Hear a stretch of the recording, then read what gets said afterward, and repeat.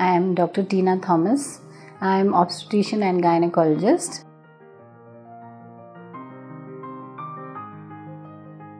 Low birth weight babies are defined as live born weight of less than 2.5 kgs or 5 pounds and 8 ounces.